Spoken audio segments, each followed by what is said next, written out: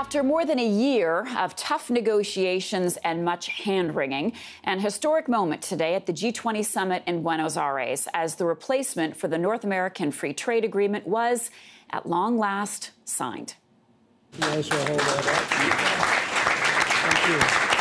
Thank you. Prime Minister Justin Trudeau, U.S. President Donald Trump, and outgoing Mexican President Enrique Peña Nieto put their signatures to the USMCA. But the ceremony wasn't all smiles and backslapping. Prime Minister Trudeau took the opportunity to directly address Donald Trump on the thorny issue of tariffs. The recent plant closures by General Motors, which affects thousands of Canadian and American workers and their families, are a heavy blow. Make no mistake, we will stand up for our workers and fight for their families and their communities. And Donald, it's all the more reason why we need to keep working to remove the tariffs on steel and aluminum between our countries. Trudeau's comments came after President Trump's, meaning he didn't have an opportunity to respond. However, when he did speak, he presented an optimistic picture of the agreement. Trump says he thinks it won't have any issues crossing the next hurdle. This new agreement will ensure a future of prosperity and innovation for Mexico, Canada, and the United States. I look forward to working with members of Congress and the USMCA partners, and I have to say it's been so well reviewed, I don't expect to have very much of a problem. All right, let's bring in CTV's Joyce Napier. She is traveling with the Prime Minister, joins us from Buenos Aires. Good morning to you, Joyce. So a lot of people exhaling now. It's been signed. How would you describe the mood among the leaders at this historic signing of this document? Well, good morning to you, Marcia. That's a good question because, as you heard, Donald Trump was pretty triumphant. I mean, he's satisfied. He's even confident that Congress will, sort of pass this agreement, which is not necessarily true. We know that the Democrats now have taken hold of the House of Representatives. They're asking for tweaks. They've already said that. And they may not want to hand the president a win.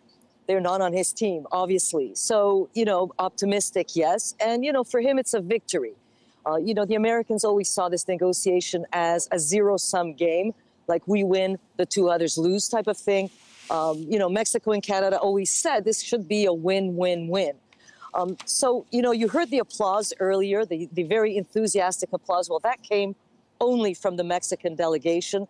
The outgoing president, is signing his last big treaty. So they clapped and they cheered for him.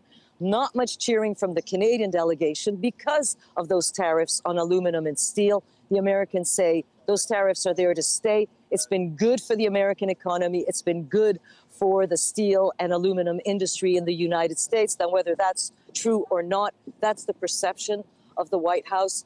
And, Donald Trump seems to want to stand by that. There are compromises, he says, that can be made, maybe quotas. And we know that Canada does not want to accept quotas. So we don't know where that will go. But you could feel the tension from Justin Trudeau. He did not want this to be a big celebration. He wanted to sign the deal because he said, look, this is for the stability of the Canadian economy and of the North American economy. It's a big trading bloc. It's an important bloc. But those tariffs on aluminum and steel are obviously, still looming on Mexico and Canada. Okay, I have to ask you about some of the language used by the Prime Minister, because at one point during the speech, as we understand it, the Prime Minister was a bit softer than what we heard or what we saw on paper. And he went over to French and he was speaking directly to President Trump. Tell us about that and what the message was.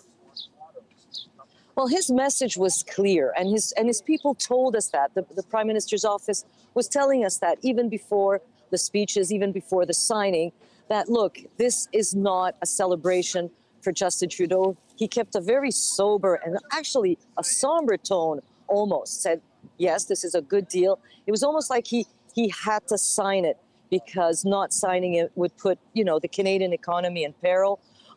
Donald Trump is an unpredictable character. Who knows what he would have done? So he signed it. But, there was no enthusiasm from the Prime Minister. And he was the only one who raised those tariffs on aluminum and steel. The Mexican president, who spoke Spanish, did not mention the tariffs on aluminum and steel.